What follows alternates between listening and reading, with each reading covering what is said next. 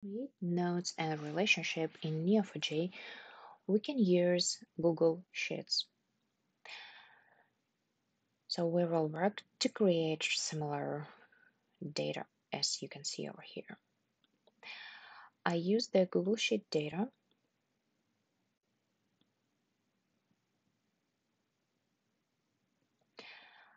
and before accessing this from the Neo4j, we need to make sure the file we share publish to the web, we select the data source and we select the data type is comma separated values. We copy this link and in my case it's already published. I save it here for easy copy and paste to the code. And before start something new, probably you have data in the database and we need to erase this first. So we use command match m to match everything, then detach the nodes if they are connected, and then delete m. I copy this code and will run it.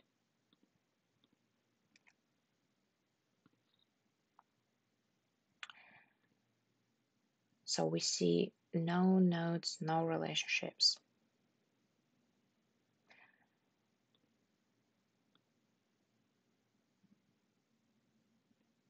Next, we create nodes with command load CSV with heads from. We use headers because we do have a head of the table and we know the each name of the column. And we will look on this link as line. It means we will look this line by line. And what specifically the line and then the depth name. It will be the name of the column A, depth name. When we run this code in the Neo4j, it will create all nodes from that column. We have 25 nodes and you can see all of them over here. And each of them has values, name, and specific name that we have there. 25 we see because when we clicked here, there is a limit of 25, but also if we would look on the data, we can see it's only 25 available, 26 because we have a head, that's all. Next, we can create nodes using the command for each.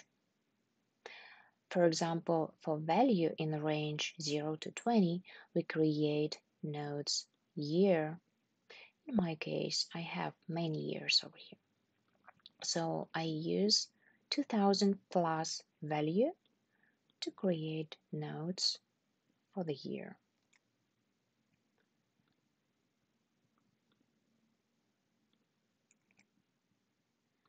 And all nodes for the year created. If you want to look on specific label, you click on the specific label. If you want to see all of them, you would click over here. So, and by default, the limit 25, but we can see 46. So to see all of them, we would remove that limit and return all of them. As well, you can zoom out to see all of them. Good. Next, and the last step, we will create relationships. The same technique load CSV from and as a line. Then we match existed depth we match existed year, and then we merge the money.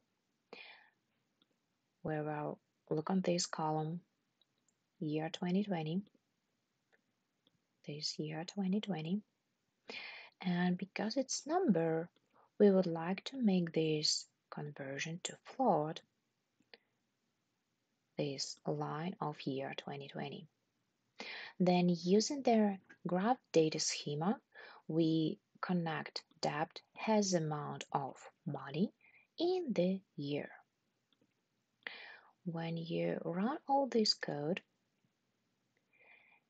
it will create this as a nodes and connect to the proper debt name and to a year. Let's practice. So we run this code. It created 13 nodes and properties and created 66 relationships. Let's look on all of them together.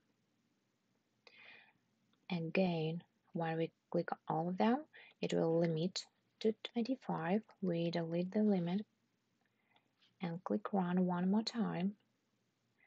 And then to see the white screen, we can look here, and so that's all.